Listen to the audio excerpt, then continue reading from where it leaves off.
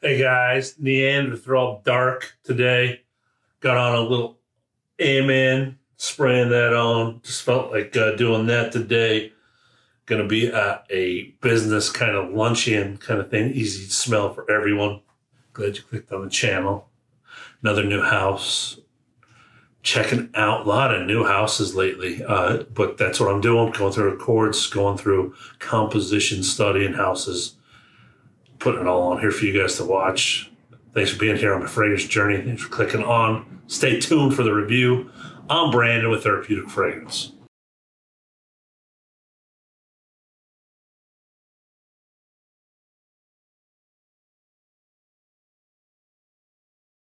All right, there's some color to this juice.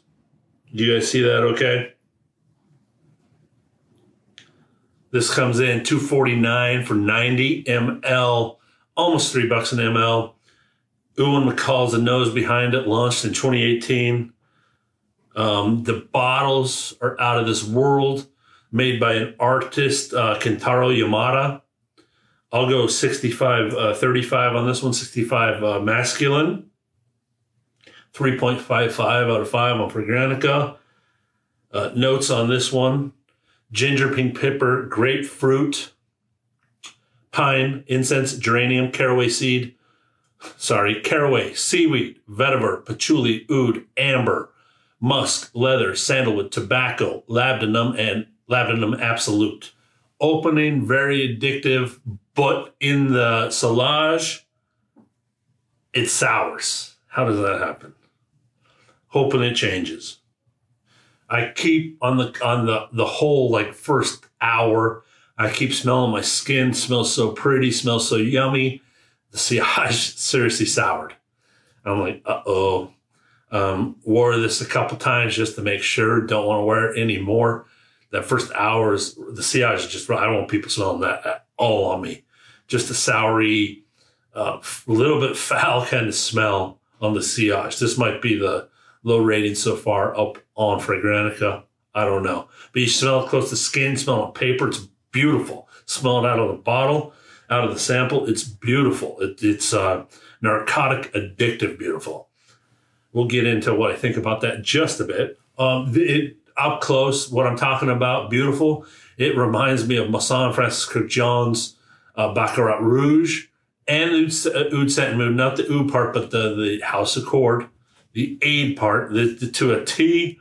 It's like this perfumer worked under that perfumer. I'll put up in the notes if they're the same perfumer. That just kind of dawned on me as I'm talking. That could happen in perfumery. Or if they know each other, this literally has that. I talked about it, the smell. I smelt in the Maui Hotel, the synthetic accord that is so narcotic, fresh, airy, sweet. A lot of people say cotton candy. Just addicting smell. That's what this is, close up the skin. But that's sillage. I've smelt difference and contrasts before, but never like this. This is just an incredible difference. The sourness is just not pleasant. As I keep wearing it, I can smell the oud and leather synthetics. Very familiar with those two notes. Used in a ton of perfumes on the market. They're in the sillage. After, let's say, 90 minutes, that sourness does fade into these darker animalic notes that are in there. To me, mostly synthetic. The oud and leather for sure. Very familiar with those two notes. Maybe they have foliage on their website as a top note. That might be whatever they did to create that, what sours the sillage for me. I don't know. Just a guess. And I don't think the grapefruit would help that at all on the top. I never get any clear, distinct grapefruit or any of those clear notes. They just meld together in a sillage like that or close to skin. It smells just like the Maison Francis Kurkdjuan Accord to me. Caraway, grapefruit, and they have a suggested note of foliage. I could see somewhere that those three things maybe caused a souring thing for me. It's something my nose really can't get past. Again, pulling this up throughout the wearing and close to skin. It's that sweet MFK Accord. Secret's out. They figured out the Accord. If it's not the same perfumer, they literally have the sauce for that Accord.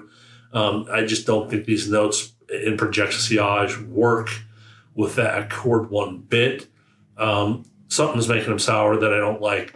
When this transitions, it does transition down to the oud leather, a bit of labdanum. The tobacco's faint, could be there. The dry down's pleasant enough, but there's no getting past that opening for me. There's no way I'm getting 60 to 90 minutes to get past that. It's just too hard. All right, scoring Neanderthal Dark. Addictiveness, 10 out of 15.